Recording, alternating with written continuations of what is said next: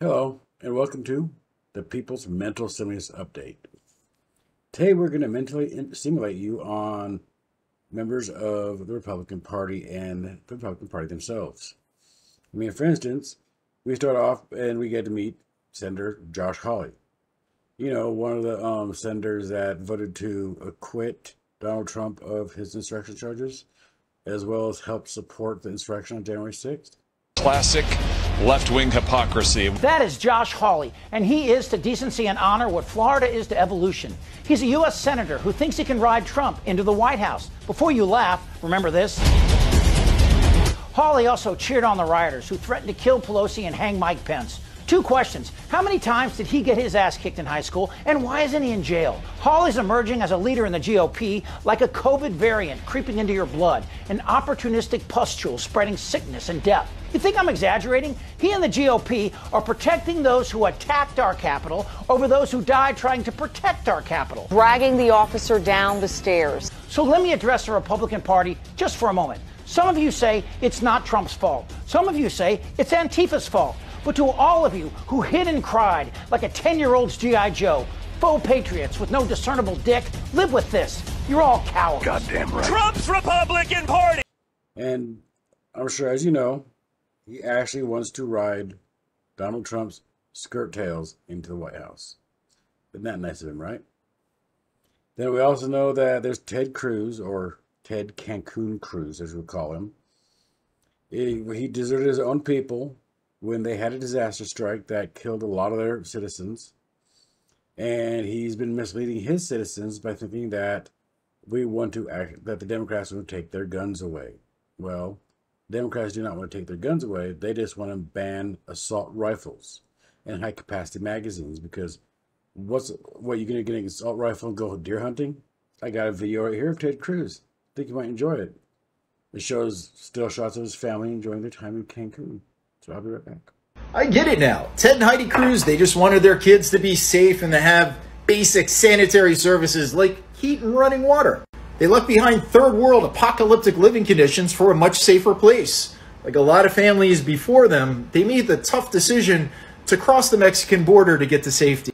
And then we have a very rude Rush Limbaugh, insulting Michael J. Fox to his face for, I guess he had a problem with, I forget what he has, if it was cerebral palsy or something like that. And Rush Limbaugh was making fun of him. So I got that clip for here. Americans like me. In this commercial, he is exaggerating the effects of the disease. He is moving all around and shaking, and it's purely an act. This is the only time I have ever seen Michael J. Fox portray any of the symptoms of the disease he had. He can control himself enough to stay in the frame of the picture, and he can control himself enough to keep his eyes right on the lens, the teleprompter. But his head and shoulders are moving all over the place. So this is really shameless, folks. This is really shameless of Michael J. Fox. Either he didn't take his medication or he's acting. So as you can see, the Republican Party is the party of insurrectioners and terrorists. You believe that? They're terrorists.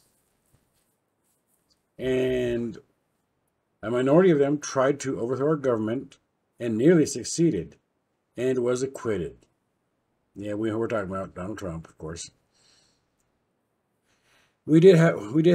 Sorry, can't breathe. We don't have a democracy right now. We actually have an unstable legislative system.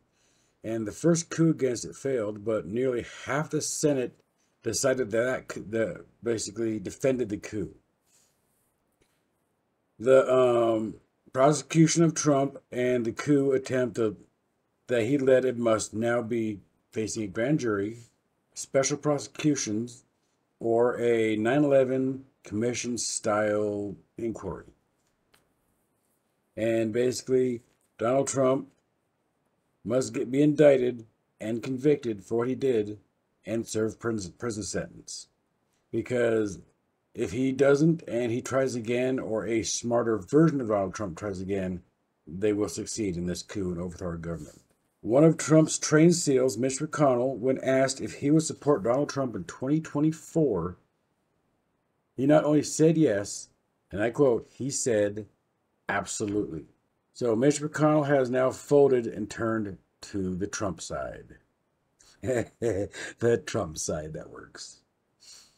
And now we have to realize that no one in the Republican Party has any regret about what happened on January 6th. And more they don't have any hesitation of doing it all over again at their earliest convenience. So this is pretty simple. The Republican Party has already issued its declaration of war against American democracy. It's already moving fast to suppress minority and city voting rights in states that are controlled by the Republicans. And to finish this off with, I actually have a video of why Republicans are scum. So I'll be right back after that. Republican jackasses squealing about a non-existent security crisis, from all the network pretend news hosts leaving their brains in bought and paid for neutral and promoting a presidential crisis that they hope will happen if only they can keep saying it is happening. From all of them, I have yet to hear one question answered. What is it that all of you want us to do with the child refugees, fleeing murder in their homelands, fleeing to us and begging us for our help? What is it, Kevin McCarthy, that you want us to do with them? Put them in cages as Trump did? What is it, disgraced ex-White House surgeon Ronnie Jackson, that you want us to do with them? Send them into storage in filthy conditions in Mexico as Trump did? What is it that you, Ted Cancun Cruz, want us to do with them? Send them back to die in their native countries as Trump did? The Republicans don't give a shit about these kids. Their solution is to hell with them. And I appreciate you guys joining me on my channel. Like I said, this is the People's Mental Stimulus Update. I am Russ, your host, and I hope you guys have a wonderful evening, and I'll broadcast again to you when I have more information for your ears to hear. Until then, you have a wonderful night. Bye. I got this feeling inside my bones. You in the club just to party. I'm there, I get paid a fee. Let's ride in on